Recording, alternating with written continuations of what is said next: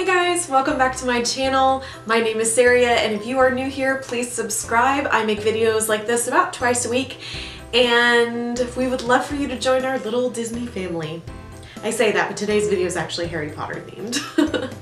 If you are a returning subscriber, thank you so much for coming back to watch. Today's video is actually going to be pretty short and simple, but I really wanted to post this because I thought it was cute. For my baby shower, many of you know, I just had a baby, and last week in March, my best friend and my sister hosted a baby shower for me that was Harry Potter themed, and it was awesome. It was magical, beautiful, everything that I wanted. But I really wanted to make the cupcakes for it because I had this really cute idea of sorting hat cupcakes.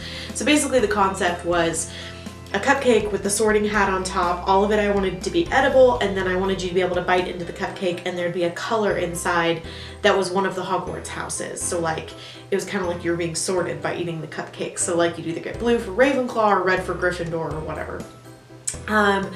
This is a really simple tutorial. You do not need to be a very good baker to do this. You don't need to know how to do fondant. You don't need to know how to be fancy at all. And I'm not gonna lie to y'all, I used a box for cupcake mix and pre-tubed icing. So without further ado, let's get into the tutorial. So to start out, I got these Werther's original caramels from Dollar Tree, and I needed 5 packs to do 24 cupcakes. I let them cool in the fridge for about 10 minutes before working with them, and it made them a lot less sticky. So start out by unwrapping one and creating kind of like a flat disc. This is going to be the bottom of the sorting hat. And then the second piece you're going to kind of roll into a cone shape, but keep it rounded, and you're going to bend the top of the cone to have that sorting shape, kind of sorting hat shape.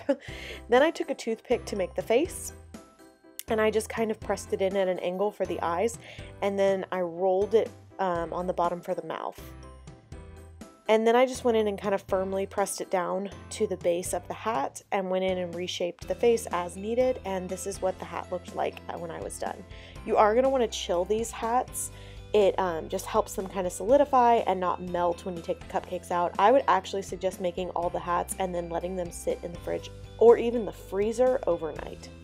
Then go ahead and take your cupcakes after they have cooled completely. Take a spoon and kind of chisel out the center of the cupcake. You don't want to do too much because you don't want them to be overloaded with the frosting, just enough for a pop of color. And then go ahead and take your colored frosting, whether homemade or store-bought, and just swirl a little bit into the opening that you've created. Then you're going to take your frosting and pipe it along the cupcake. I did not do a good job, but that's okay. I just chose chocolate for the top of mine. I thought it would go good with the caramel on top, and then I just did yellow cake batter. And this is what it looked like when it was all done. These are all of the cupcakes that I made. I am missing one, and as you can see, I kind of tried out different shapes with the hats. I did notice though that the ones that I let chill in the fridge kept their shape much better for the party the next day.